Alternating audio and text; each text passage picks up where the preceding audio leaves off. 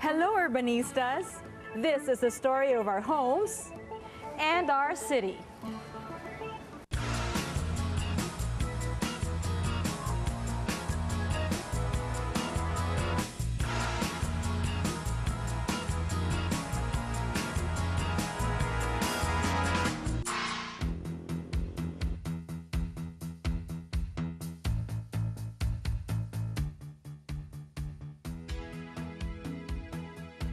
Ramon Orlina still lives in his old neighborhood in Sampaloc. Success and fame has not made this artist want to move to a more exclusive residential place. He prefers to live where he works. You're an amazing artist, but you're also a really savvy businessman, it seems, because your work up to now is still in demand and you maintained your brand. And was that something you were conscious about in the early part of your career? No, actually when I started in 1976, I did not really get those kind of pansin until 1986, which is 10 years. 10 years? Wala pumapansin sa inyo nun? Wala. I had a one-man show. Una kong one-man show nung sa painting mo, okay, no? 80%. But when I had the first one-man show sa sculpture, I had 24 works. I sold 4. At that thing, but you know, it was a struggle from the beginning. Hindi naman pagkatapos magaling ka agad. Orlina studied architecture. He worked as one until 1975, when he decided to shift to painting and sculpture. And then he discovered glass. You're a sculptor, but you have a degree in architecture. Yes, yes. A lot of people think of me as a glass sculptor. I am really a sculptor because I don't manufacture my glass. As you see, I just get the residue or the throwaway, and convert it into something which is useful or beautiful. This is huge. Very rare to see a piece this big. How long would something like this take to make? This will take around 2 months. 2 months? Yeah. Wow. Nice. This is stunning. Okay, so there's a female form there. Female form, you see? Yeah. Now he's looking at you, right? Oh, that's right. So there's that illusion that she's looking, and then here she looks at me naman here. Oh, see? It follows. Follows. Yeah, but actually, I just have the positive here. The positive is here. And then this is just flat. And this is just flat. So this one is, you can see now the negative. Yeah. Now this is the UST one that you're making. Yeah, this is the UST project that I'm telling you about this one. Orlina calls this 8.6-meter bronze and glass sculpture Tetra Global. It's for the 400-year anniversary of his alma mater, the University of Santo Tomas, and it will be finished in 2010. So this is your workshop? Yes. Wow. Ganyan yan. Yeah. That's how the master works. That's where all the major cutting happens. Ramon Orlina is probably one of the most prolific artists in the country today. His glass works are found in both residential houses and office buildings.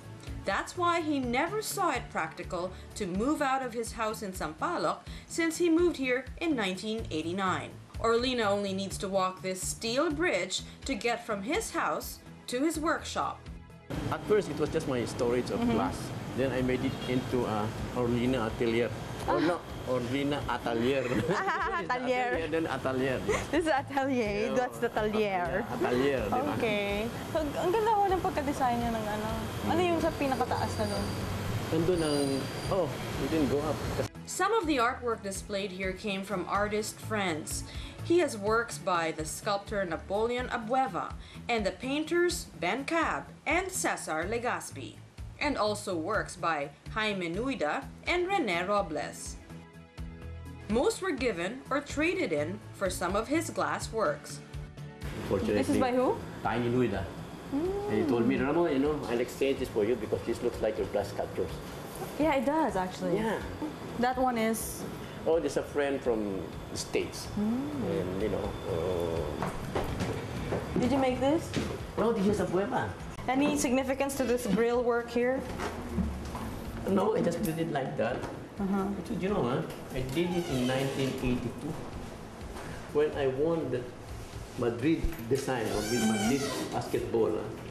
Orlina is also a photo hobbyist.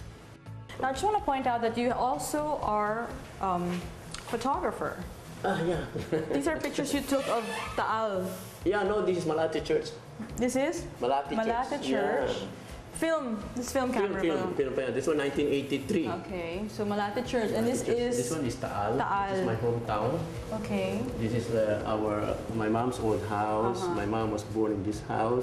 So ito yung pinaka main entrance ng house. Yeah, this is some sort of the foyer. And you got another art piece here. Yeah, Kiagi. Okay, Agi. Wood artist. Ito rin ho, Agi rin to. Kiagi din to. This is kasi where you notice this. Meron pa siyang stand yan, no? Because this is where I shoot my sculptures. I you put use it here, and the glass is perfect light. This house is far from being an Orlina glass museum. He limited his works to the chandeliers in his living and dining rooms. So this is your dining room, living room, and your kitchen. Yes. It's very airy and spacious. Okay, so is that Noguchi? Yeah, Noguchi. Noguchi, nice. And this one is Abuevas, you know. Ah, Abueva made that. Abueva made this. Beautiful. Yeah. Look at this Abueva chair. Very modern. Very modern. Really, one thing I can say about Abueva is really, he has, his mind is really, he was the one who did the functional art here in the Philippines. Yeah. Yung mga chairs niya. He is amazing. He just keeps thinking like a and comfortable. scientist. Which is important is the comfort that you... Did he mass produce it? No. No. One is by Saudi Ahmad. He's a Muslim painter. So it's interesting that here we don't really see your sculpture, your own collection. It's not decorated, but we see your chandelier. Yeah. Okay, Yeah. so you made that for your house. Yeah. Up there too. And this one is Raul Piedra. And this one is Hoya, of course. Wow, beautiful. And Okay. this one is by Rodriguez.